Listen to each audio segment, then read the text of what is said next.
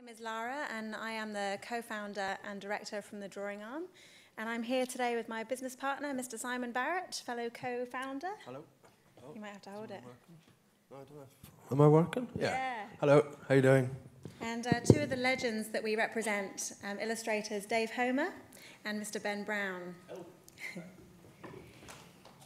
So the purpose of today's session is just to tell you a little bit about the Drawing Arm, what it does, who we represent, why we do what we do, and also to explain a little bit about how it works. And then once I've finished with that, we'll open up the floor to field any questions you have about working in the illustration world and commercial illustration, which I'm hoping these boys have a wealth of knowledge, so I'm hoping you'll dig deep and ask them some really challenging questions. But without any further ado, I'm just going to show you a quick clip,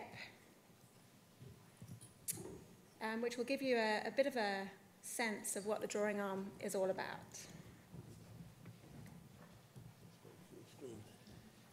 Okay.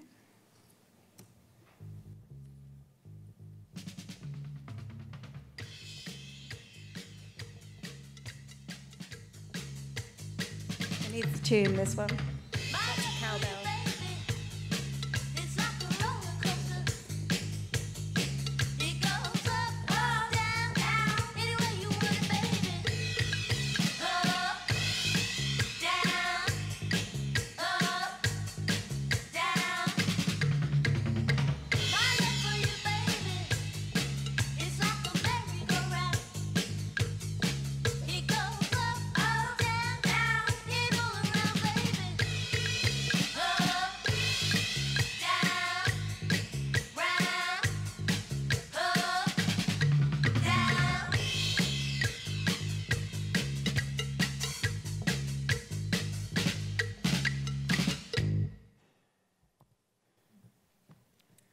In a nutshell.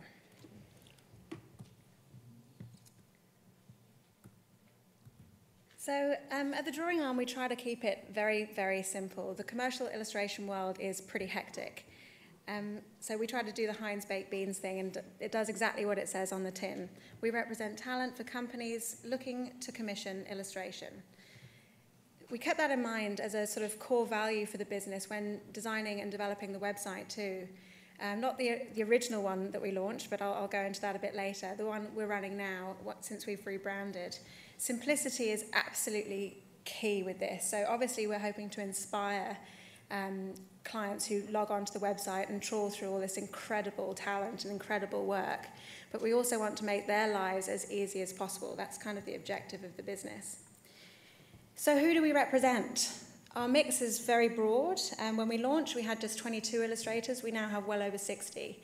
Largely Australian talent, but we do represent some international artists as well, and the range is very broad. So from street artists and mural artists like Numskull, Bathcat, Beastman, and Mulga, through to vector artists like Saxon Shing, Ash Schmidt, even fine artists, Courtney Brims and Shannon Crease, 3D wizards like Ben Fearnley, I always massacre the pronunciation of his surname, and Manifold, and through to what we call our sensational all-rounders, of which Ben and Dave definitely are, Jeremy Lord. So very, very broad skill set, capable of working in Photoshop, Illustrator, and very good at drawing too, which is important. Who do we do it for? So in this day and age, it's pretty unusual for advertising agencies in particular to have in-house illustration talent. Some of them do, but a lot of them don't. So they're looking for companies like ours to help solve their illustration needs, and they rely on us to sort of pair them up with the right talent in order to get the brief met. So these are our clients. We've done work with all of these people. So the big advertising agencies like DDB, M&C's, Imagination and Wonderman. Sometimes government bodies like Destination New South Wales, they've come to us direct. And that's starting to happen more and more, actually. Some of the big brands are coming to us direct. Dan Murphy's and Guevara, for example. So what's starting to happen now is people are actually sort of, sidestepping the agencies and coming straight in the back door. Can I say that? I just did. I think you can. So some of the boutique design agencies and even PR and media agencies are starting to talk to us now. Blue chip technology clients are coming to talk to us about commercial illustration. Property development. Yeah, right through to property developers. So that's really trending at the moment. A lot of illustration in property. But the core value behind everything that we do is it doesn't really matter who you are. If you're looking to commission commercial illustration, we want to help you. We want to make that job easy. So I've just cherry-picked 3 or 4 projects just to demonstrate the diversity of inquiry that comes to the drawing arm and the difference in inquiry and where the inquiry comes from. This project was commissioned from Jack Watts Curry for Hardy's Wine.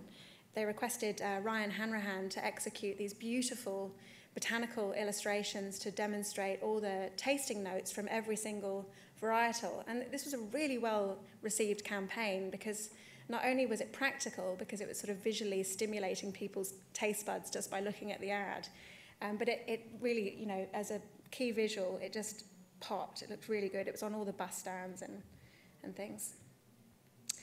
Now, I've picked this one. This was the key visual for last year's Lost Paradise Festival. I'd love to show you this year's, but they haven't launched it yet. But Mia Tananaka has been booked to create an original painting for both years. And the reason why I've picked this one is to demonstrate, as a business, the level of support we can give our illustrators. Some of you may or may not know that Simon and I also own and run the National Grid, which is a strategic thinking and design company. So we can actually offer a very high level of support to our illustrators.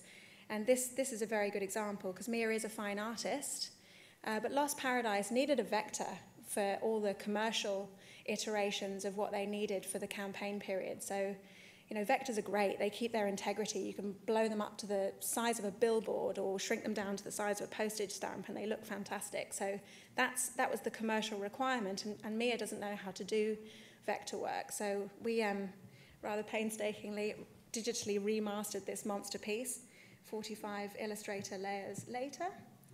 And I just want to quickly show you what I mean about the sort of commercial execution of the key visual. This is why it had to become a vector, so they could do stuff like this to it.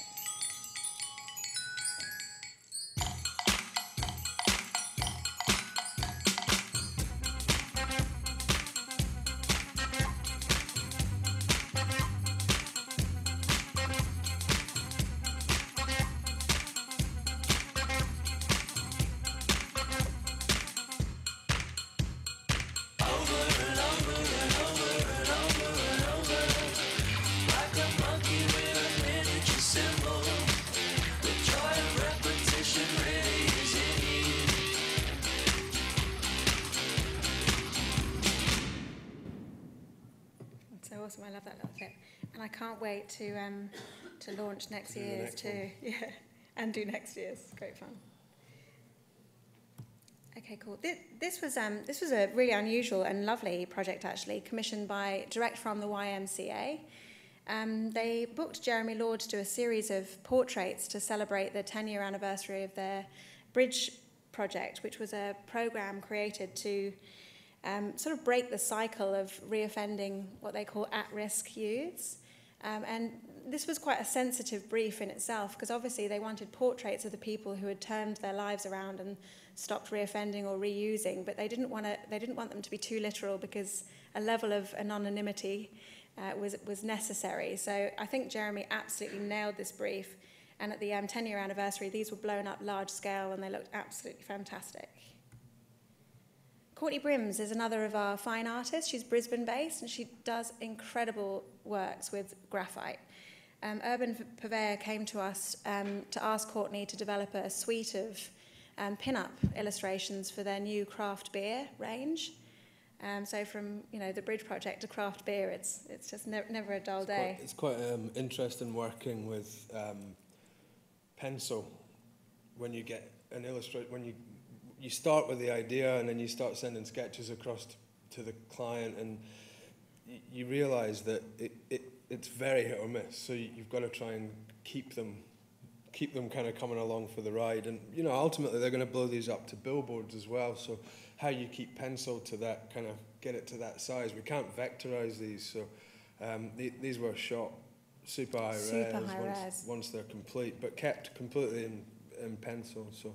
And they look amazing. So they're on the beer taps, they're on the packaging, they're on the large format signage, right down to the coasters, and they've reproduced really well with the type lockups. It's a really nice project, that.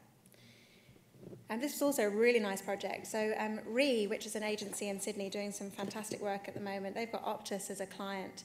And when they were launching the Yes campaign, the Yes rebrand, they asked for 2 of our street artists, Bafcat and Numbskull, to do these large format murals, film them, painting it live for the retail stores for Optus. The mural part is really big at the moment. Oh, it's peaking right now. If you're a mural artist or an animator, come and talk to us at the end. I'm just going to quickly show you this clip, which Ree very kindly gave us permission to show you today, because it's really nice to see illustrators actually doing what they do, and also awesome animation as well, at the beginning and at the end.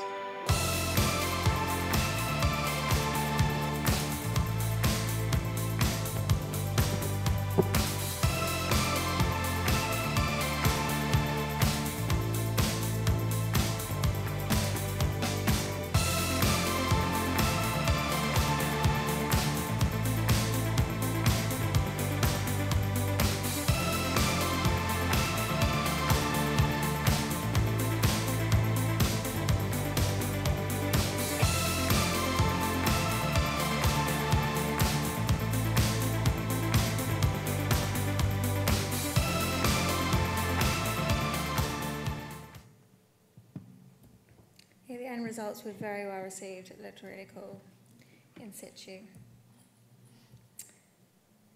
Okay, so we thought today it might not, we don't know, we'll see, of interest to you to hear about the drawing arm and how it all came about. So we're going to take you right back to the start very quickly. But as I mentioned before, you know, the double head monster thing, Simon and I, we have a few things on the bubble at the same time. You might think that we're based in Surrey Hills along with all the other cool things, but we're not actually. We're based in Brookvale on the northern beaches, neatly nestled between the 2 brothels on Chard Road. And we have been for over 11 years, and we love it there.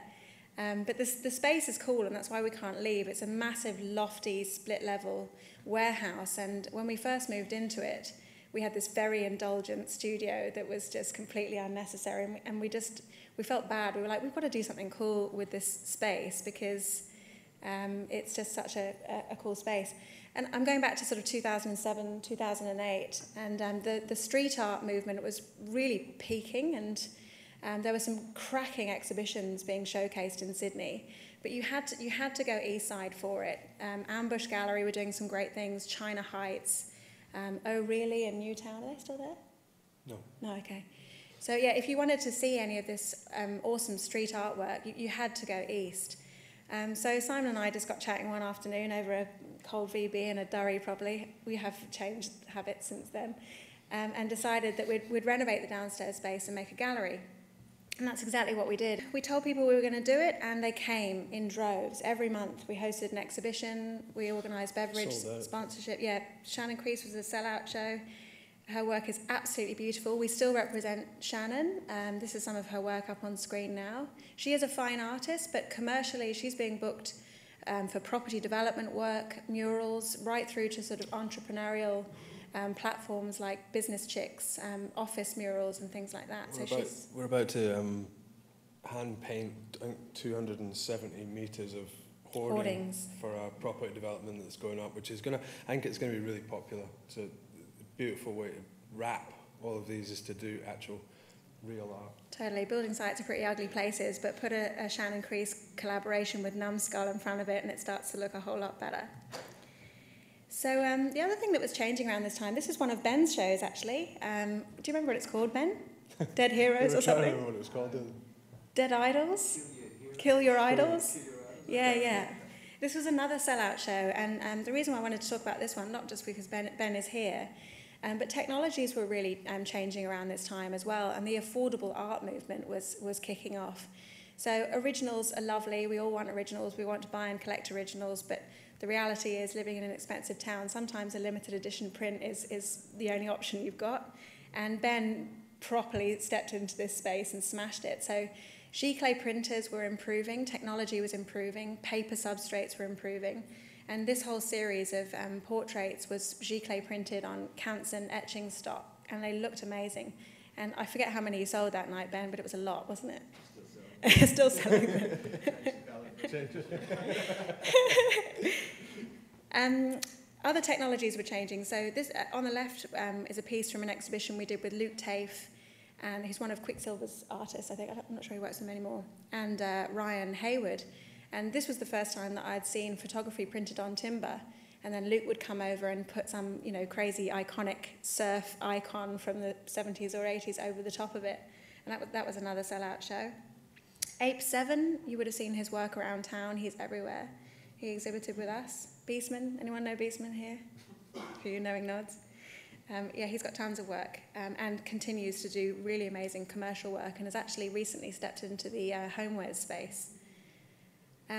This was definitely the most bizarre show that we did in the history of hosting exhibitions. Dirty Show in Detroit has been going for almost 20 years now. To celebrate, it's all erotic art, and to celebrate their 10-year anniversary, they wanted to host satellite shows all over the world. So there was one in Japan, there was one in South Africa, there was one in Paris, there was one in London, LA and Detroit, and we were extremely surprised and very flattered to be asked to represent Sydney for the erotic show. Might have had something to do with the fact that we're nestled between two brothels, but I don't know. So yeah, it was a very bizarre show, but it was a very bizarre very crowd. bizarre crowd. Our biggest crowd to date. I think we had about 500 submissions, and we had to go through all of the submissions for the show, and people's perception of erotica is quite interesting. Yeah, seriously. So we had a live airbrush artist painting this girl with the most phenomenal silicone implants I've seen ever, live on the night. We had a bronze sculpture of a threesome in progress right in the middle of the gallery. Lots of photography and lots of illustration, and it was our busiest night. We had well over 1,500 people there that night. It was crazy. Almost too many people for the space. It was nuts. Sex sells. But it was interesting to see how well the group show concept worked. And group shows really started to emerge around this time. And this was when we started to see illustrators exhibiting their work as artists. And that kind of really stemmed the initial thinking about starting up the drawing arm. And so on the right-hand side there, Jamie Paul, Beck Winnell, and Karina Zerafos were all artists who were part of one of the group shows that we did, selling limited edition prints, not originals. And we now represent them.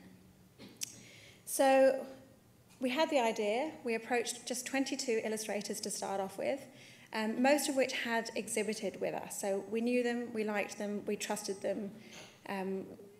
We approached them. They all unanimously said yes, which was fantastic. And we also approached a few people that we really liked and admired, just completely cold, out of the blue, and they also said yes. So we were like, okay, we might be onto something here. And one of the biggest challenges back then was to kind of explain to people exactly what commercial illustration is and where would I see it and how does it work. So we made this. So this is obviously the original, this is the branding that we launched with, so it looks a bit retro these days, but you'll get the idea. It's still nice. Yeah, it's still good.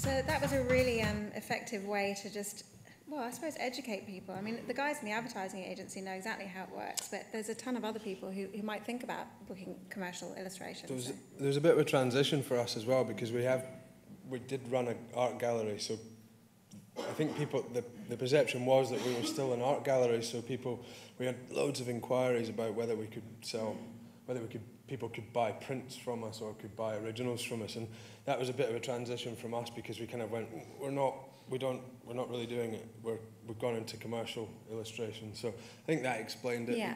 It explained what we did to people, which was good.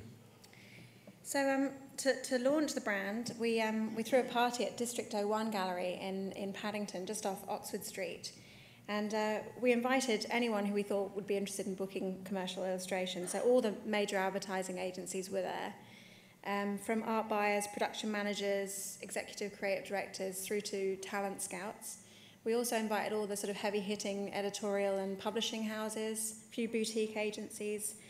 And sure enough, they turned out in droves, which was great. And we asked the 22 illustrators that we launched with all to do a 2.7 metre panel that really, like we said to the guys, give us the best of your wares. You've got to blow these people away with your skill and your talent. And what they came back with was just unbelievable. 22 mind-bendingly beautiful panels, just one after the other, adorning the walls of this space.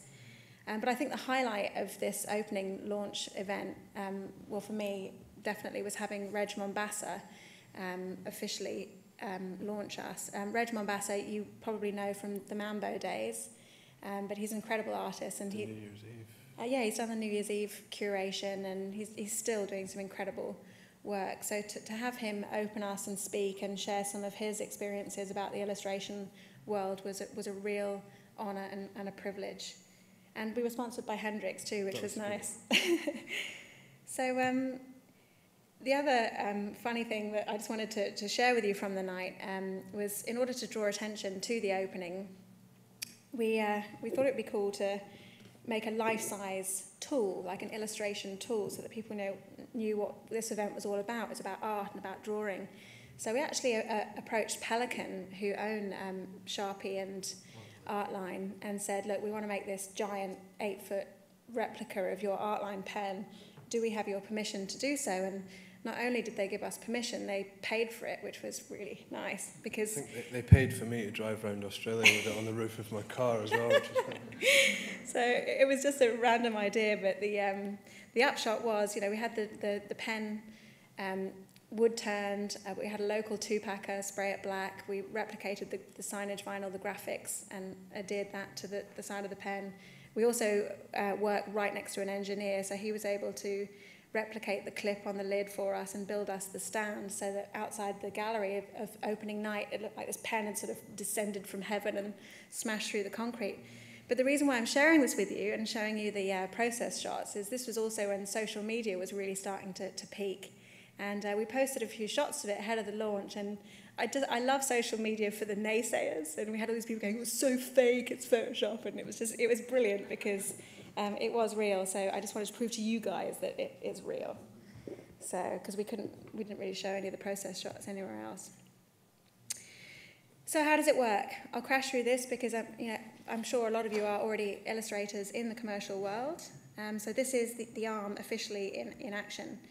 So step one, obviously, the way we've designed and set up the website is we want to inspire people, but 9 times out of 10 people have quite a clear idea in their mind what it is that they're looking for. Sometimes they don't know. So it's our job to we want people to check out the full range of artists that we have, but if they've got reference or a brief in mind and they're looking for a particular style, clients do just send us that and say, look, who would you recommend? We also redesigned it so that it was very practical for time-poor creative directors, art directors, producers. So everyone in ad agencies is on this hyper kind of vibe all the time, where every Friday at 4:45 we'll get a call from some agency going, "Could you find someone to work on the weekend, please?" Yeah. And so we redesigned the site so that it had that super simplicity kind of feel to it. I kind of felt like there's nothing worse when you've got a brief and then you go to a website and you have to sift for hours and hours and you're looking through and you're like, who do I need? Where do I go? What do I do? So yeah, we super simplified it. It was all about service offering. We're a talent management agency, essentially. You know, we're all illustrators and artists, but we are a talent management agency. So that's what we wanted to do with the new site. And it had to work really well on mobile too, which was one of the reasons why we redesigned and rebranded, because, you know, art buyers these days are planning their next day on the bus on the way home on their phone too. So we had to really rethink the way we talk to our clients and customers. So, yeah, the review and recommend step is next, and this is the part where most illustrators heave a huge sigh of relief. Illustrators are notoriously bad at selling themselves. They always underprice themselves. Sometimes they can be disorganized sorting out their own timelines, and they always undercharge usually, especially the emerging ones. Like, they'll be doing stuff for free. Don't be doing stuff for free. So this is where we come in. So we go into bat on behalf of the illustrators. We sort out that brief, get it really clear. We'll define the budget. We'll find out what the end use is and what the artwork specifications are. We'll sort out the timelines, and we'll lock everything away at this stage. And that's kind of nice, actually, because as an illustrator myself, you know, having price conversation with someone is usually the awkward part. So if someone else can do that for me, fantastic. And our team are really good at doing that. So once we found a match, we kickstart the process. First round, you know, that can take any form. Sometimes it's just mood boards and scamps. Other times it's quite complicated sketches or a series of storyboards. Refinement is the next step. So once we've shown that sort of initial first draft concept round, this is a warning to any artists out there. The commercial illustration world, there will be changes. So it's pretty ruthless, you know, and sometimes there's a lot of creative heads trying to nail one particular brief. So you've got to kind of be a little less precious about your own work in the commercial space. It's inevitable. There's a lot of creatives involved. Especially with the ad agencies, which is great because you usually end up with a banging result. But there's a bit of back and forth. Do any of you remember the game Pong? Oh, yeah, there's a bit of that going on. And then ultimately, a fantastic product is delivered. So the common file types handed over: AI, EPS, PSD, PDFs, JPEGs and TIFFs, sometimes MP4s and animation files. So it's pretty broad, but this is another area where we can actually support the illustrator in making sure that we're supplying exactly the file type at the right size and the right resolution to whoever's asking for it. So if you are an illustrator who doesn't use a computer that much, don't worry about that. You know, if you're looking for representation, there are teams like ours who will help you with that step. So keep it simple. That's what we've tried to do. We've kept it super friendly. And the world of stock illustration and stock photography is amazing, like it's improving on a daily basis. But there is still very much a place in this world for custom illustration. So, you know, our phone is still ringing 6 years later. People do want bespoke illustrations still. I think it's a big risk for the big brands to jump on. They need bespoke, they need custom, because if they roll out a campaign that looks identical to the next campaign, it's never a positive. Yeah, they don't want to see themselves everywhere. So there's plenty of work in this town for commercial illustration. So how does one go about seeking representation? In the sea of talent, pick me, pick me. So just to put that into perspective, the drawing arm fields anywhere between 5 to 50 inquiries a month for representation. It's a very competitive space, and it humbles and blows me away how much incredible talent there is out there in the world. And I'd love to say yes to everybody, but the reality is we just can't. And one of the core values when we launched the business is that we weren't going to go mass. We wanted to keep our stable really hand-picked, and we've been very discerning over the years and turned away some amazing talent. It's like, wow, how are we not saying yes to this person? Often because we try not to have a conflict of interest or a stable that's too heavy on one thing. We try to keep a good diversity across the board. Normally when we get a brief from an agency, we'll put 2 or 3 illustrators forward. We have to find obviously the availabilities and budgets and everything, so you can have quick and premium you know, or we'll put forward quite often. You know, everyone tries to screw you on price, but so you can get the emerging artists. We try to put a good sort of collection of people forward for it, but we try definitely not to have too many of one style on board at any time.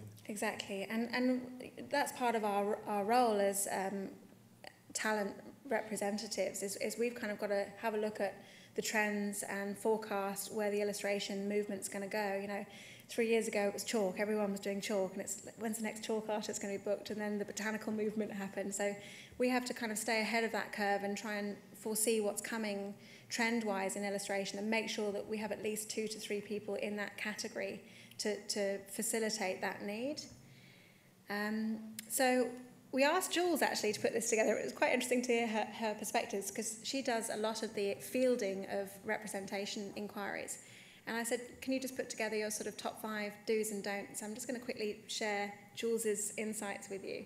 Do your research. This is so true. So knowing a bit about the company that you're applying to and what they're all about and who they already represent is quite important, because exactly what Simon was just saying, you know, if we've got 10 vector illustrator specialists in our stable already, and that's your thing, you could be the best vector illustrator specialist in the world, that you might get a no because that category is being well serviced by the agency if they've chosen to do what we've chosen to do, which is to keep it boutique, keep it capped. You know, we don't say yes to everybody.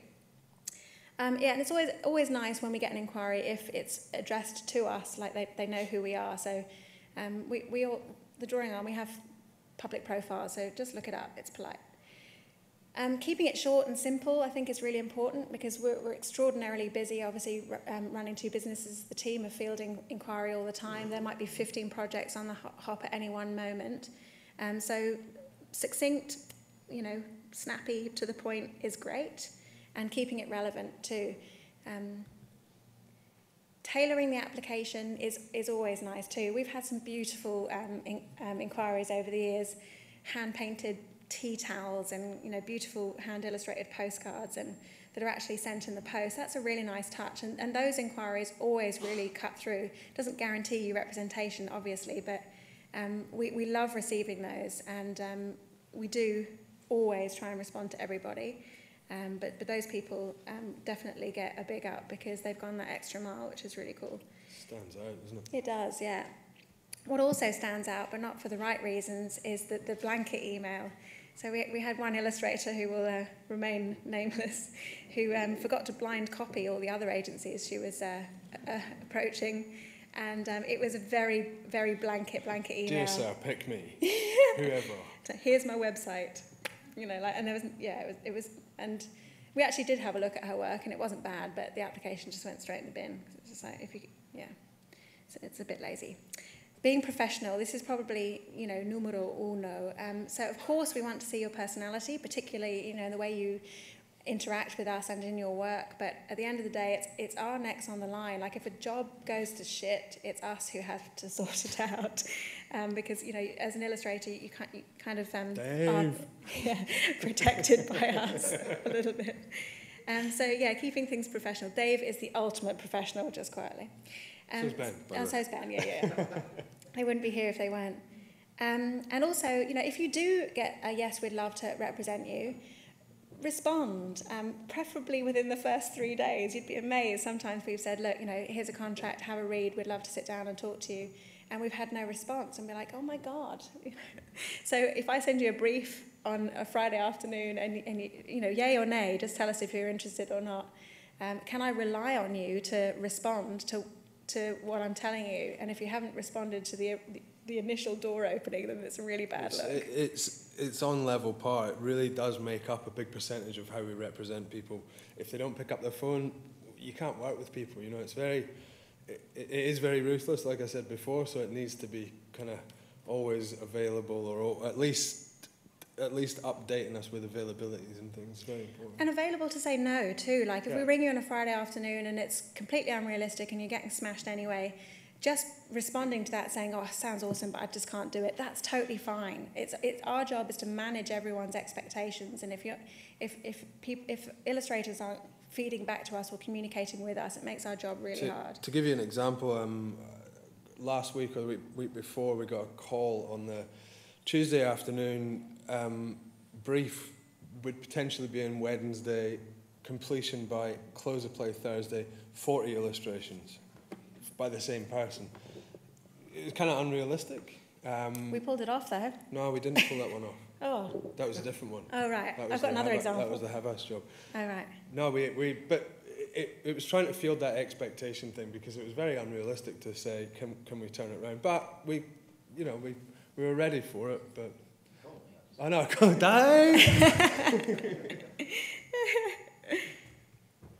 So we're going to stop talking now, unless you've got specific questions for us, and we're going to invite Ben and Dave up onto the stage.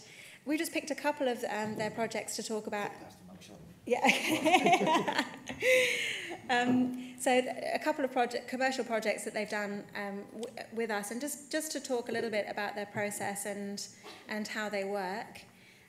This was through, so when Optus did the original Yes campaign, so this is pre the Yes campaign that's in existence at the moment. M&C Saatchi's had the account, and they asked us to approach Dave to develop the key visuals for the campaign. Dave, tell us a little bit about it and your experience. Is this one? Yep. It was a weird one.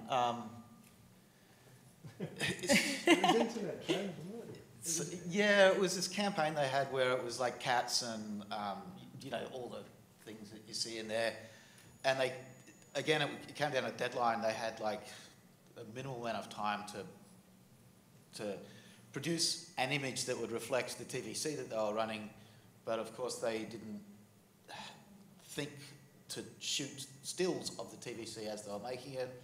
So this was like a workaround to create characters and elements that were being screened on TV at the time that would reflect back to this. So it was a weird brief, and because of the time we had to cheat a lot. We used a lot of stock photos, but painted over the top, so it wasn't photographic. You can't really see it there, but it is all painted digitally, of course. But and do you use a Wacom tablet to do that, Dave? It's all done on a Wacom, yeah. Yeah. And then it had to be huge, because this is going on billboards and buses. Yeah, I've actually got a render of one of the final executions in a bus stand, so it had to work pretty big. And it's not the style that I would normally do, but it's the style that they asked for, like the project required. Like, it's probably not my favourite illustration style I've ever worked on. Yeah, sorry about that, Dave. No, it's fine. But it's just that's the world, I guess, of commercial illustration. You have to separate. My personal artwork my paintings and stuff are vastly different to anything I do commercially.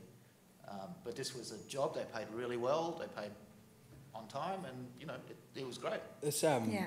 I think this was a whole conversation as well about your ability to be diverse, or your ability to stick to what you do. For example, we've got Ben on stage who such a defined style of what he does, and it works beautifully. And we have worked on projects with him. We have managed to, I think, bend it a little bit to make it fit the brief. And then on the other side, you've got Dave, who really takes it on board. So typographically, or this Optus. I mean, when we got this brief for Optus, it was like probably the most bizarre brief we'd ever got. Yeah, unicycling ninjas and cats playing with disco balls. We were like, what the fuck are they doing? 20-year-old art director at M&C Saatchi kind of going, yeah, I want cats and lasers and internet trends. And we were like, okay. This was only one of the illustrations. I think in the end there was maybe 7 or 8. Oh, it's huge. Key visuals, massive project. That was this is one of the biggest ones we've ever worked on. And it was a good 3 months. Yeah, it was, wasn't it? Yeah. It was a doozy. So some of Dave's work you might be more familiar with. This is, fairly award-winning stuff. Was the cover artwork that he did for Empire of the Sun. Do you want to talk a little bit about that? Oh, this is great. This is I've worked on 2 records with Empire now. This was their big one that sort of exploded all around the world, and it started off just with the record label coming to us and saying we just want a poster of Nick and Luke. And I did a few test illustrations, just tests and referenced a lot of Star Wars old posters, like all the old 80s sort of sci-fi posters. And we sort of realised that it was more than a poster. This could be the entire visual communication for the band. So we basically just created the entire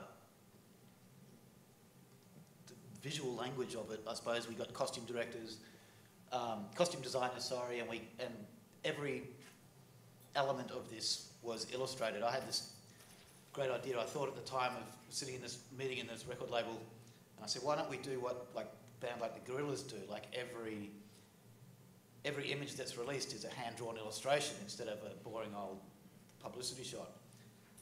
And everyone thought that was a great idea, and then I realised, man, that's a lot of illustrations.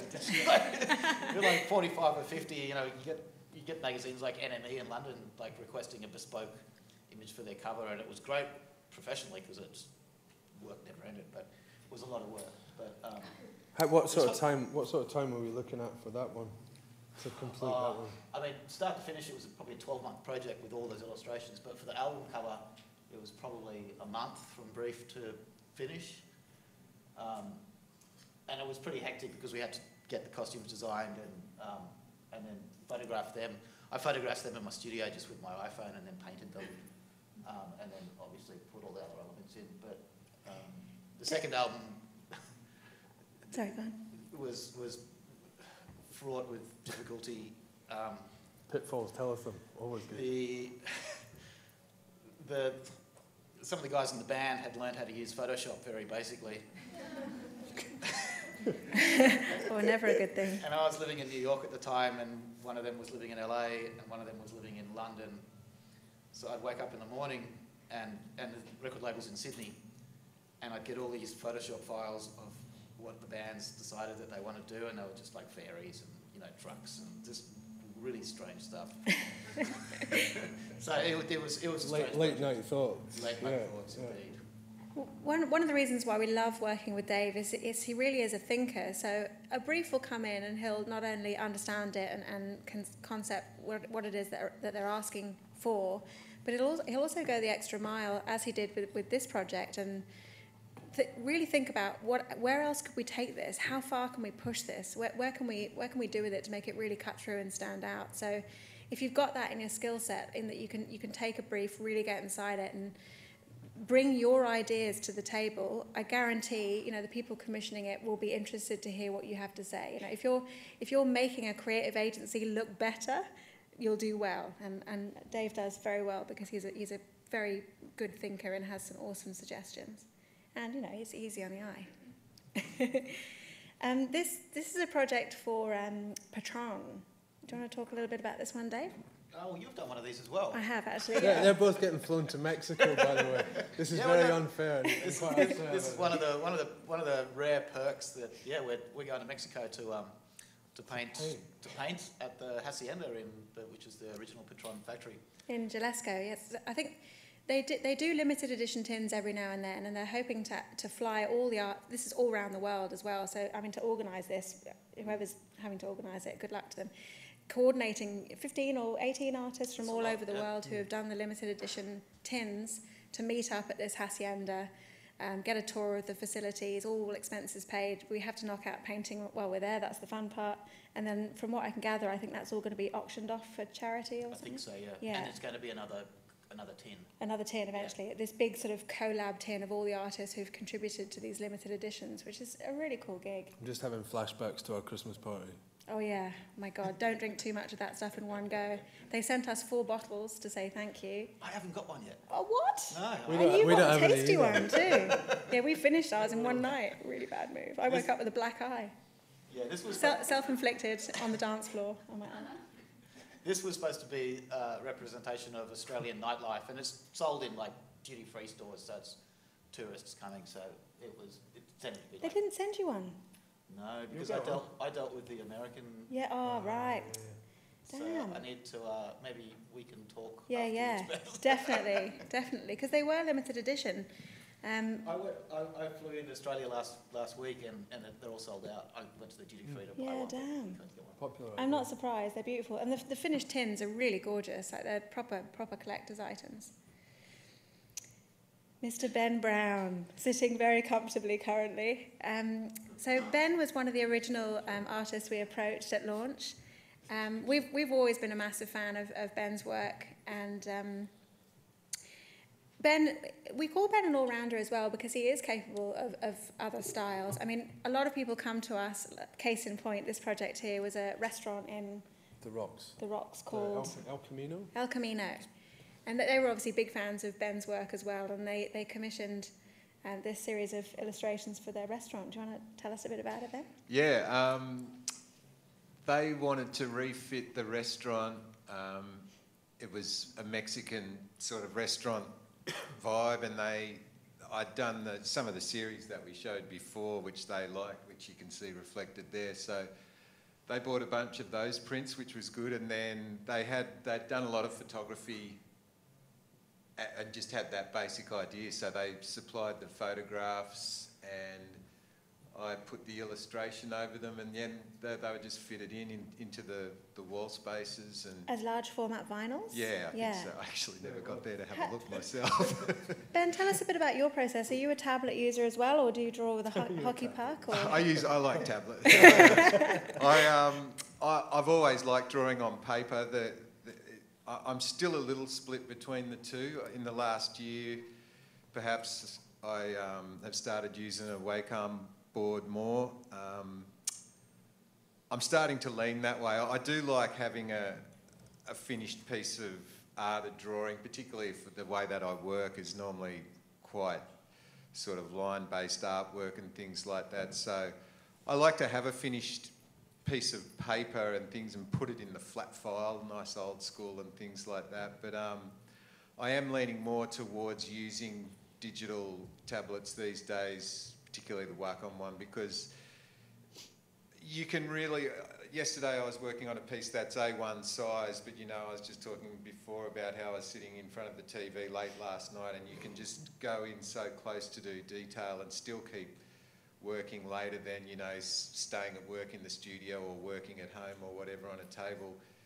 It frees you up that way, and just the sharpness you can get. I work in vector, so I actually draw everything and then trace it through Illustrator. So I think, So yeah. when you were putting photograph with illustration, you were doing that in Illustrator? Or Were you able to draw over the top? No, I pretty much, probably with these I would have done them on a lightbox, because that was probably a year ago or something Yeah, exactly. like that. Technology's changed again, hasn't it, since then?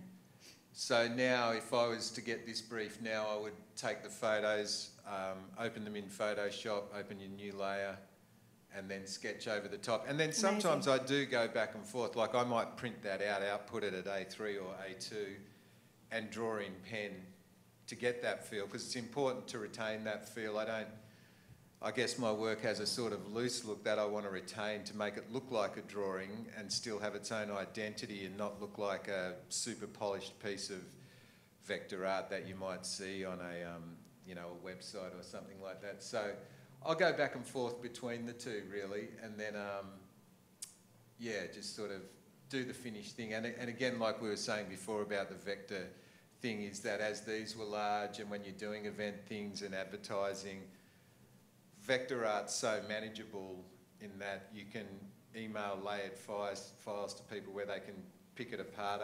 Lots of other people are going to work on your piece that you've done, and it can be blown up as big as this wall here or larger, and it can also just be shrunk down there and retain all its integrity, which is, you know...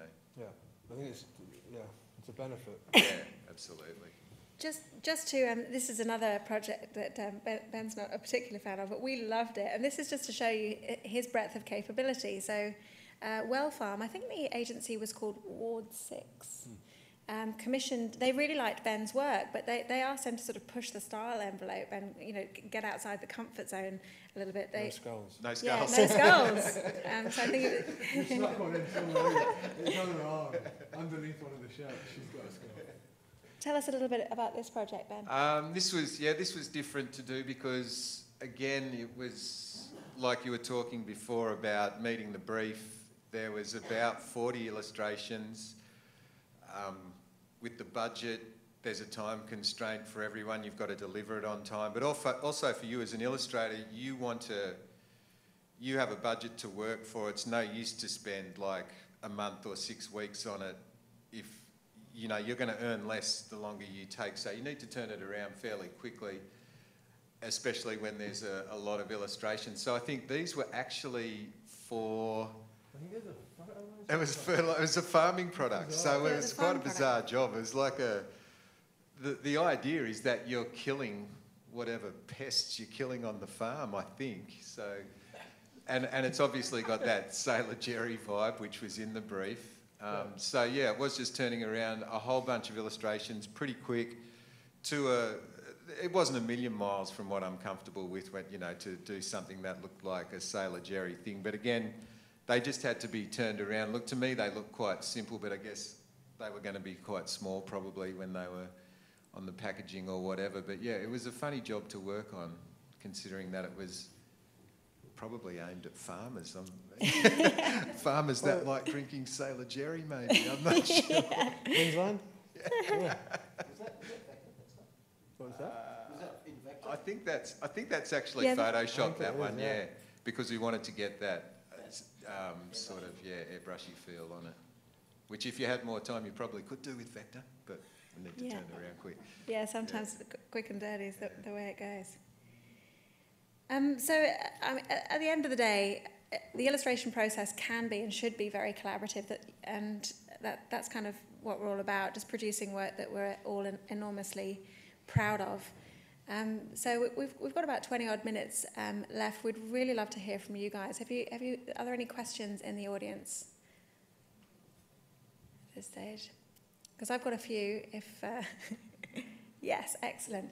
Can we have a spare microwave for this? I can talk loud. Oh, perfect. Okay, great. I was just wondering, Dave, you're saying like it was sort of a month through the Empire album cover and that kind of thing. Are the clients sort of happy to work with those bigger time frames to allow? Not usually. When I say a month, it was probably a month from start to finish. So they would call, I don't know, on a Tuesday, you have a meeting on a Wednesday, and they'd say we need to see an idea or 3 ideas by the end of the week, and then it's a process of going back and forth. There's always changes. There's always, especially in music, which is quite unique because you've got artists, managers, and record labels to deal with. So that was probably a month from start to finish. But in reality, it's like, well, can I see something tomorrow at 1 o'clock? Do you know what I mean? So it's always quite quick, and it's not a project that I would work on solidly for a month. I've got other projects in that you're working on while you're waiting for approvals and stuff, so you're always juggling like a handful of different projects at a time. Dave is actually a full-time illustrator, so the juggling act would be particularly prevalent for him. Some of our illustrators work full-time as graphic artists or animators within the industry, so that the Friday afternoon brief that Simon was telling you about before that invariably lands for some crazy pitch that needs to be knocked out over the weekend sometimes really suits an illustrator that works full-time, because the weekend is the only time that they have to really execute the work. But just to support your question, this is where we can really help out, because if someone comes to the table with a bullshit timeline, we're the ones who'll go in and call bullshit. So sometimes we win the battle, sometimes we don't, but if we try to keep things simple and we try to minimise stress. So if the shit's really hitting the fan and the artist is unhappy, we're there for you to go into bat and defend your honour. Which is really great sometimes. I've worked on a few projects, one for like a telecommunications company, and I think I called you, or it might have been when Alex was there. We'd worked like 6 days in a row on this project, like 15 hours a day. I think it was storyboarding or something, which I don't usually do, so I was flying blind anyhow. But we had to work a 24-hour stretch at one point, and I called Lara at like, it might have been Alex, like 3 o'clock in the morning, going, I just can't do this anymore. And they take over that, which is, Yeah, absolutely. We'll go into bat. And I mean, equally, On some rare occasions, sometimes when the deadline is looming and the illustrator's struggling, we've actually been known in the past to sort of step in and help too. We did a monster billboard campaign for Yellowtail wines back in the days with one of our illustrators who was doing an amazing job, but time was running out. And, those print deadlines, those media deadlines had been booked some time ago. So not that the client knew this, I hope the client's not in the room, but we actually all hopped on the tools and helped Edwina out. And we got there in the end. So, it's best to communicate with us. Oh, I'm not going to make it. We're like, yes, you are. We will help you. So we try to be as supportive as we can across both sides of the table. We support our illustrators and we'll support our clients by making sure that their expectations and deadlines are met. Any other questions? Yes, one in the front here. You've touched a little bit on the benefits both of being a specialist and a hybrid illustrator. Yeah. Specialist seems pretty straightforward as to how you present that work. Being a hybrid seems much harder to sort of showcase that work. I wondered if you could speak a bit more about what you're looking for, if it's medium hybrids or if it's like style hybrids, and how you might go about pursuing that. It's a very good question, actually, and if anyone down the back didn't hear it, she was asking, basically, if you've got a particular style that you want to showcase, how do you demonstrate on your profile the versatility and other styles that you might be capable of? Is that a fair enough interpretation? Yeah. Well, it's a funny one. The advertising industry specifically is very trend-based. So you watch trends come and go, and I think our job's to try and go, okay, this is what's going to be next. 3D type's going to go mental for a while. Stills, I think 3D stills, still life objects, they're going to just go crazy in the ad world. You can do a lot with that at the moment. So they take hero of place. So your object becomes hero, but it's still art. So you can do quite a lot with that. So our job, in a way, is to go, okay, that's going to happen. And in an ideal situation, that's the illustrator's job as well, is to go, I can do that. I can do typography. I mean, Dave's been working in the more and more into typography kind of style, and we've been kind of pushing it. There's a huge demand for typography. It says what it does. It's a good way of communicating message. So in a way, if you do believe that you've got that skill and of diversity, then it's the ability to kind of go, okay, I'm good at typography. Here's some typography. I'm good at just flat vector. I'm good at aerial vector. I'm good at I think it's just trying to pick your best. Yeah, and share your best with us. Totally. Because what we'll do with your profile, the artists who do really well at the drawing arm are the ones who continually share their work with us, commercial and otherwise. So we'll update your profile according to what we think needs to be sitting at the top. But we're also customizing proposals all the time. So we might have 100 images of yours and only 20 on the website, and we might shuffle those around as we see different trends coming and going.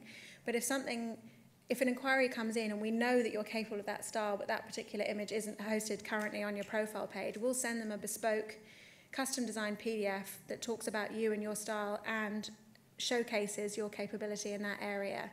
So yeah, the artists that do really well with that might choose to put their signature style up on the website, but bear in mind we're also in the background putting people forward for jobs. So in that case, I won't say go and have a look at Dave Homer's online profile. I'll send you a PDF showing you what else he can do, and we'll actually cherry pick relevant images to demonstrate that brief can be met. We had quite an interesting. Dave and I had an interesting conversation a few months ago about Dave's repped in the States by Wines. Bernstein and Julie. That's it, Bernstein and Julie. The most unmemorable Dave, you tell the name. story. It was interesting. It was about the portfolio. Yeah, when I've been with Bernstein and Julie in the US for about 14 years now, and to get them to sign me, I just went on a 3-month tourist visa and just lived in New York and basically took every single meeting that anyone would let me have. And I took my iPad around with or my laptop or whatever it was with my portfolio on it, and I had everything that I've ever done. Not everything I've ever done, but every piece that I liked on there. And every single time I'd be talking to an art buyer or a producer or a creative director, and they'd go, yeah, your work's great, but I don't know what to do with you.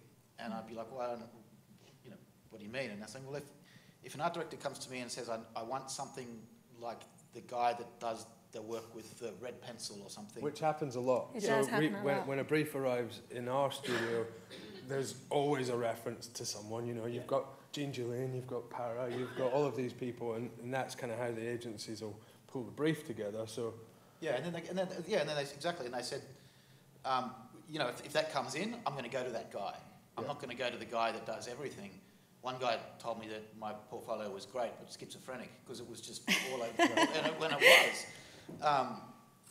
And he had, long story short, I finally got, through all those meetings, I got a meeting with Bernstein Andrulli and signed with them, but we had to pare my portfolio down, right down, and even over the last 3 years I've pared it. yeah. My personal website is much different. It still has a variety of styles, but I'm focused on what I want to do and what's working for me at the moment. So it's much more cohesive, but it shows that I can do other styles. There are different segments of that website. I think it's about making, like, you can't make fish climb tree. Yeah, don't make the fish climb the tree. No, but you can't. I mean, you can. There's a level of diversity, and there's that point. But I think you can't. If you're not good at something, don't put it in your portfolio, because if you get asked to do it, then you'll fuck it up probably, and then that whole. Which I've done. I tried to be a storyboard artist once, and it didn't go well. We've got one of our artists, really good mates with Ben, but he's such a beautiful guy, but he's like a proper kind of recluse. You know, you don't want Marty going out of his four walls. You'd never put him in front of a client. So we asked him one day if he would do live art, and he was like, oh, no. Actually, Simon just reminded me to tell you about another service offering of the Drawing Arm that we launched probably close to 3 years ago. Graphic facilitation and live drawing is really starting to ramp up now. So what I mean by that is the big corporates like Deloitte and Microsoft regularly host workshops and forums where ideas, sometimes very complicated ideas, are being discussed. And they'll hire one of our live illustrators to actually scribe up on the wall as they're discussing and workshopping an idea. And there's a fair amount of scientific evidence behind the reason for doing this now, because what you commit to memory that you see visually is so much higher than what you hear or what you read. But other things started to happen within those workshops, in that having that left side of the brain creative person at the back, Thomas Jackson in particular actually started contributing to the workshops, and he was coming at it from a completely, creative perspective, and they're like, damn, we never would have landed that idea. So the graphic facilitation space is blowing up. So if you have that in your skill set, we might not host your profile on our client-facing website, but we keep all of those people's details on file, because it's a very different skill set. So the people who can stand up and draw live in front of a room full of people, their illustration work might actually be weak and not stand up in the commercial world, but what they can do live, not many people can do that, so they're just as valuable. We did get a phone call one day from one of the biggest insurance companies in the world that we'd done one of these facilitations with, and they asked if the artist might have been stoned, and they sent us some photos of what had happened in that room, and I wasn't really sure how I felt about this whole experience. It was actually like looking at someone's stoned brain, and this is like very, very corporate, senior corporate kind of stuff. So it was, anyway, that was the end of that. Yeah, so going back to being professional, please don't turn up stoned if you're booked for a live gig. Well, you can, but do nice work while you're looking out of one eye. Ben, I've got a question for you, if you wouldn't mind, because I've always wanted to know, and then I'll throw it back out to the floor. I'd love to know how you got started in the illustration world. I always just loved drawing since I was a little kid, and I think I started working in screen printing factories in Brookvale, just around the corner from you guys. If you can't get it done in Brookvale, go to Melbourne. And I think I got into music. I started doing some bits of work, bits and pieces of work for surf companies and things, but really the main thing was with music around sort of the time that bands like Nirvana and that broke, and probably when David was starting too. And I just started drawing handbills and posters for things for fun. It wasn't, I didn't have designs on thinking those would be, you know, getting me into a job as an illustrator. I probably thought more, I did want to be an illustrator, but I thought more in terms of trying to enter in a more traditional sort of way, but it was actually by doing something I really loved and then it was right time, right place. That sort of whole scene turned into Nirvana and those bands of the 90s. So I started doing posters and record covers and things like that, and moved from, you know, grimy pubs, I guess, into record companies like David and things like that, and just that probably got me going. And then I started doing, you know, editorial work for magazines when that was still around, and yeah, Yeah. a lot of T-shirts and things. A lot of I always have worked, still do, still love. I've always loved T-shirts as well. I love music, T-shirts, skateboarding, surfing, pop culture, things that you live within. I think it's important that you've got to love what you do. Some people can apply themselves to anything. With, like we were saying before, I probably don't have a really broad skill set. I work within the sorts of worlds I exist in, and I find it easy to do, and I love it, so I can sort of execute that sort of thing. Whereas if I was to do something like a insurance job or something, I think I'd be jumping off in the deep end. So I reckon I think, yeah, it's it's an important point, is that you've got to love what you're doing to really perform well and meet the briefs and really smash it. Yeah, good. Any more questions from the audience? Yes, this gentleman here. What was the oddest medium you've used? The oddest medium you've used? Anyone? Play, Yeah, Uh, chats? I've used, like I built a little swamp out of a bunch of random shit that I found on the street, and then photographed it. Oh, we got some little trees from a craft shop and stuff, and then smoked some really cheap cigars and blew it across the swamp to make it all swampy, and photographed it with the cheap cigars. Nice. Cheap Insta cigars swamp. on a Monday morning, that was a tough day. With a whiskey. Ben, weirdest medium? I can't think, actually. I'm pretty limited.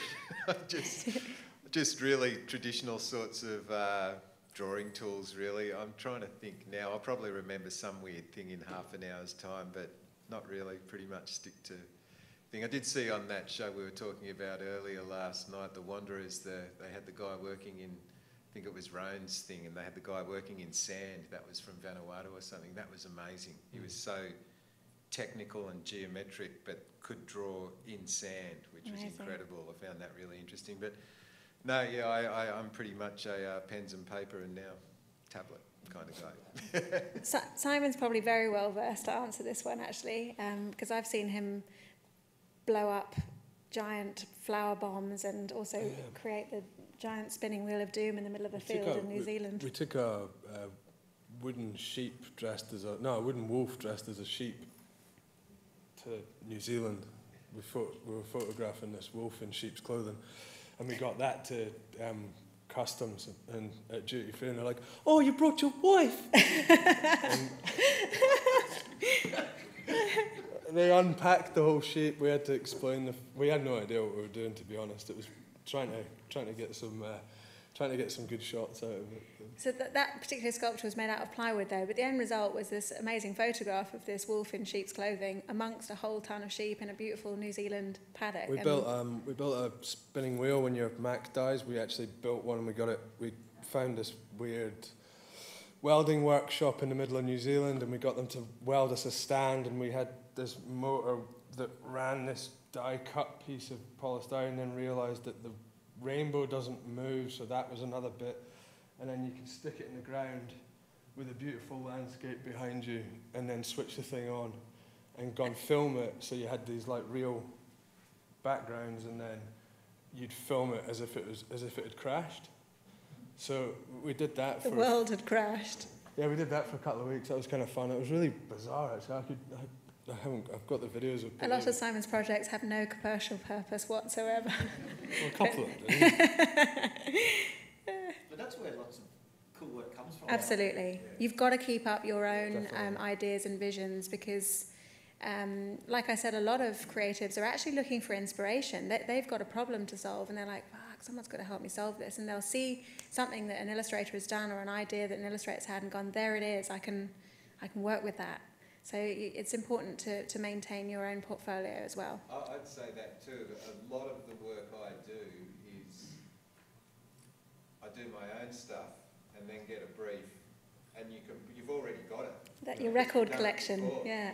So you even fake it and pretend you've done some rough drawing, like finished work there, and then submit it, and it's like, yes, that's what we were after. So again, yeah, just working on your own ideas, it pays off. Yeah. If I've got a spare day, I'm not booked for a day, I'll just do a drawing, and then and if I like it, it goes on the website or on Instagram, and then I'm working on a project at the moment for National Geographic that came about that just from a little doodle that I did on an off day. And I think that's where you get to, you're not working to a brief, so you get to explore other ideas. Yeah, exactly. Yeah. Any other queries? Up the back there. If you're a newbie illustrator and you've got a set style, how do you know what to do with it? Like, how do you get yourself established, get noticed, or get out there? Like, what are your startup sort of tips? Yeah, so the question was, if you are an emerging illustrator and just establishing your style, how do you get noticed? How do you sort of cut through the talent, and how do you get noticed? It's a very good question, and I think the new generation of illustrators emerging today are actually blessed and cursed at the same time. You guys are very much blessed in the tools available to you, not just the new technologies, but things like Instagram and Pinterest and all the social channels. The opportunity to show the world your wares is so easy these days. You don't need to spend a fortune having someone build your website or do what we did and work out how to use WordPress and see if we could do our own. But yeah, you do have to market yourself. So building your own kind of profile is a lot easier. But the curse, the downside of that is because it is easier, there's a ton of it around, and trying to cut through or be noticed through a plethora of talent is one of the hardest things. I think just working at your game as well, depending on us. I had a conversation with someone the other day who put a really beautiful application into the drawing arm. They went to the trouble to put the application in, but they weren't there yet. It just felt like they weren't there yet, but they would probably get there, but they just kind of, I don't know, there was just something about it that I felt that it would be a disservice in a way to rep them, because I was probably going to have to hold their hand through the experience, or I was going to get rapped from the ad agencies because it wasn't right. And I was like, well, okay, but so I had the conversation. I spoke to them and said, look, you just got to keep pushing it, because they were doing murals, but they'd only done one mural kind of thing, and it was like, go do 10, go do, do free stuff, not exploiting free stuff. No, I'm not saying, I'm not saying sell your soul, but like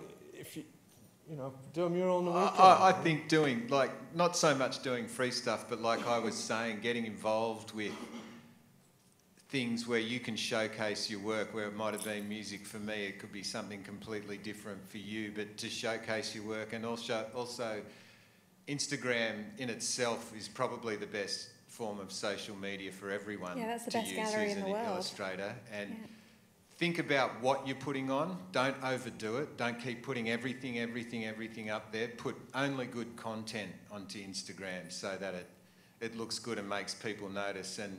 And like you said, if you've got your own style, make sure it looks different than other things, because people will find it and stuff. And the time of day, if you've done something you love, don't put it up on Tuesday night at 1 o'clock in the morning because you just finished it there. Wait until Friday afternoon at 4 o'clock or something, when everyone's going home or having a drink and just flicking through. That's when they'll see it and when it'll get good traction and things like that.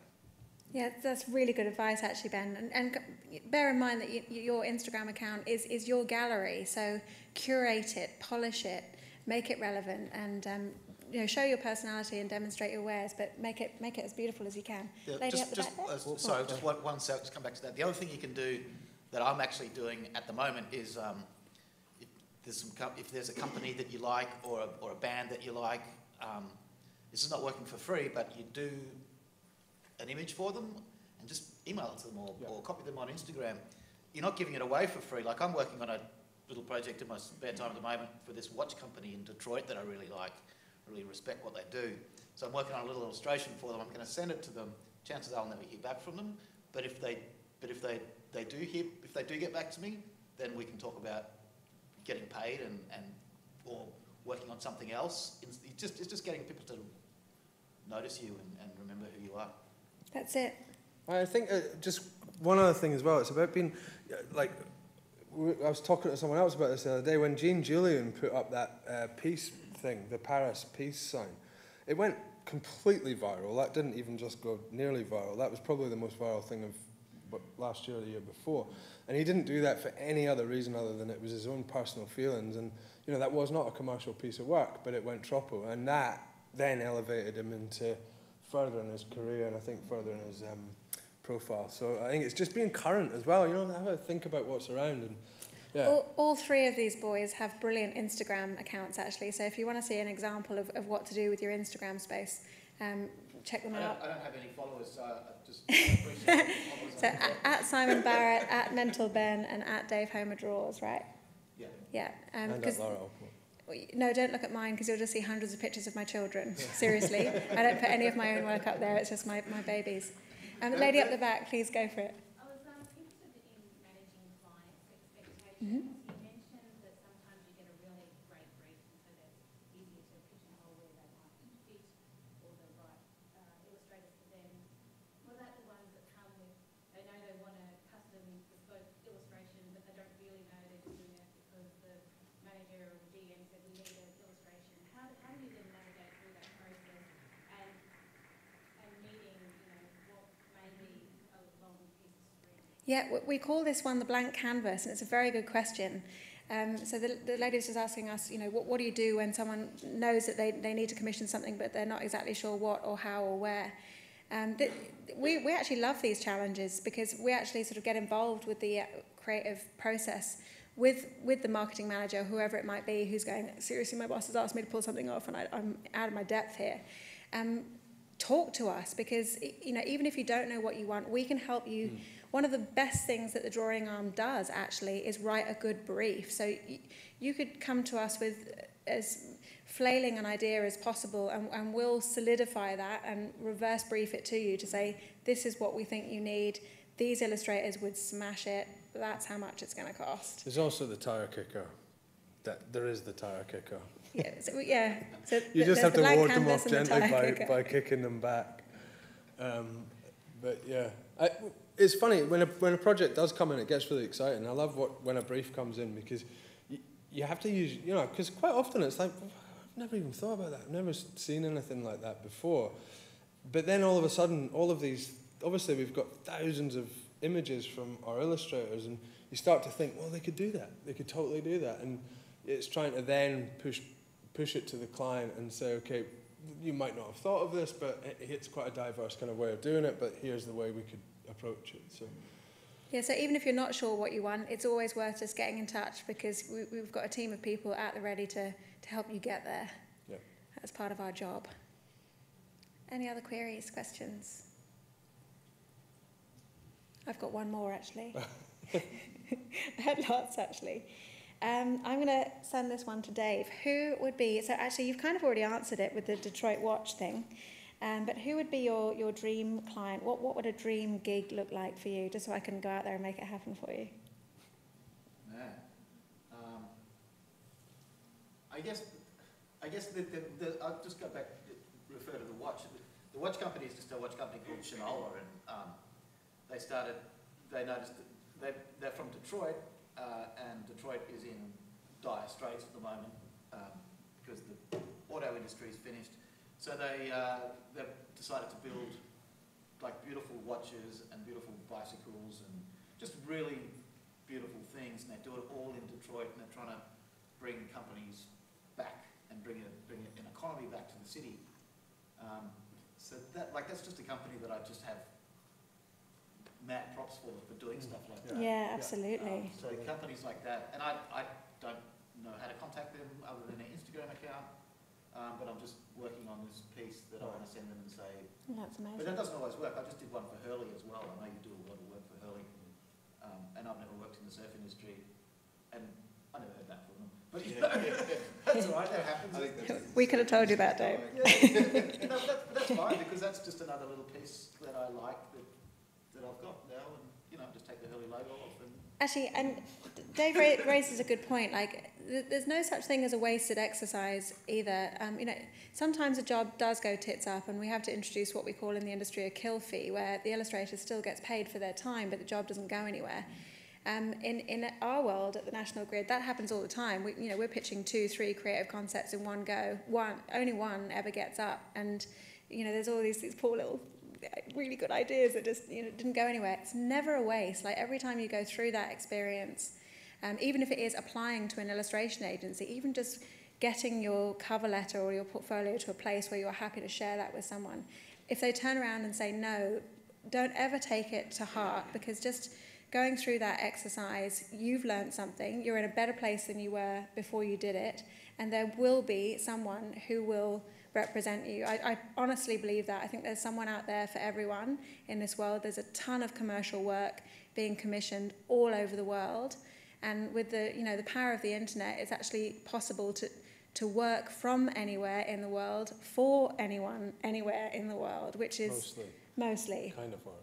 It can work, and it can backfire. Yeah. I'll give you one story.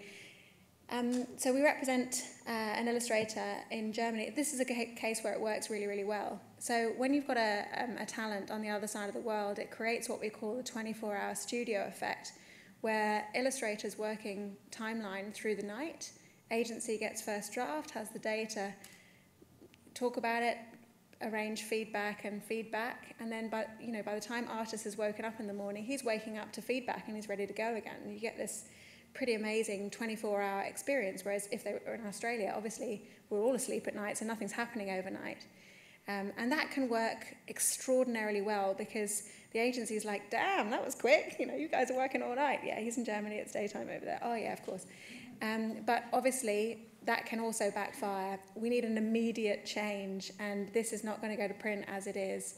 Artist is in Germany asleep, not answering his mobile. Shit, what do you do? So this is another reason why we do try and offer that level of support, because if the shit hits the fan, 9 times out of 10 we can fix it. Going back to the dream client, dream project thing, a good mate of mine was the head of innovation design at Adidas, and then moved to Nike after that. And he commissioned 2 illustrators out of Paris who are pretty famous, and they basically said to him that they wanted a one-off pattern for a concept jacket that was going to be shown at a trade show in Berlin, and it was going to be, I think they were going to maybe use 100 of these jackets. Anyway, the illustrators came back and went, sure, that's great, 250 grand, please, and they paid. So they got 250k for a one-off pattern, which I thought was quite interesting. Yeah. So. Can we work on some of those? Yeah, no, totally. I was like, seriously, that afternoon we spent the whole afternoon manifesting that for history to repeat itself. Yes, fire away. Where do you guys see yourselves in 5-10 years' time? That's a very good question, actually. A very good question. I think shall I answer? Yes. Your answer might be different to mine. Well, we're constantly, the industry is constantly evolving, and I mean, design, photography, illustration, it is constantly evolving. There's a lot of companies where everything, like the dollars just fall out of it. And we kind of, when we set the drawing arm up, we said, like bespoke illustration, custom illustration, it's integral, because ad agencies don't have illustrators on board. They do sometimes. They've got great designers. They've got they've got the ability to do it. But if you look at the model of an ad agency, it's reduced, and then when a job comes in, you know, you pull the team. It's just the nature of the beast. So, in answer to your question, I mean, looking at animation and looking at the way that kind of is moving, that's going to play a big part in it. But I just truly think when we set this up, there was all of the shit was going on in the design world with 99 Designs, and you know, we lost, as the National Grid, we lost a whole chunk of our business. So we knew it was kind of happening because it was all the small to medium enterprises, you know, the people the plumbers, the guys like that, they don't give a shit. You know, they want a logo, they want a nice logo, but they're not going to spend 20K on it. So that whole chunk of the industry just kind of went whoosh, gone overseas, like farm it out for as cheap as possible. Yeah. And when we set this up, we thought that we're not going to bombard it. We're not going to undercut the illustrators. We're going to respect the illustration for what it is. And I hope that stands us instead to future-proof ourselves slightly, that agencies, major above-the-line campaigns that are costing lots of money will always need bespoke work. And I think to try and translate that over, not necessarily overseas, that's sort of not the right thing to say, but it's always going to be there. So I'm kind of hoping in 5 to 10 years we'll still be around. Totally, and I think that's another part of our job too, is to actually predict what's happening in the illustration space to keep us relevant. So, for example, fintech, in fact, any tech system is a software platform or app that's currently in development at the moment, which there are a ton of, and some of them are extremely lucrative. You know, there are app companies being bought for astronomical wads of money. But with anybody trying to bring anything new into the commercial market, if it's not been done before, it needs explanation. So we were doing a project at the National Grid for one of these software as a service platforms, and we suddenly thought, you know, we're going to have to explain all this. So we did a whole suite of vector explanations to kind of demystify what this fabulous new product was going to do for people. And there's going to be so much of that in the next 5 to 10 years. If you're an animator, seriously get in touch, because all these new platforms are going to need explaining. Zero did it brilliantly. So they made a ton of animations to explain how to use their software. And I think the more that those sort of new tech SaaSes get up, the more that will be required in the commercial world. So. Or we'll represent 60 robots. Yeah, exactly. And we'll give them all a name, and we'll give them a personality, and we'll build a website, and then they can decide what the illustration's going to look like. Just from a you can have Fred. He's awesome. Just quickly, from a business perspective, though, I think what we've built at the Drawing Arm is actually extremely licensable. Like what we've developed over the last 6 years in terms of IP and systems and documentation, and the website itself, which we custom built from scratch, I think is extremely licensable. So I could see us dropping this in Tokyo tomorrow and it would work. You know, there is creative talent all over the world. So anywhere where commercial illustration is being commissioned, I think the business would survive. We just haven't.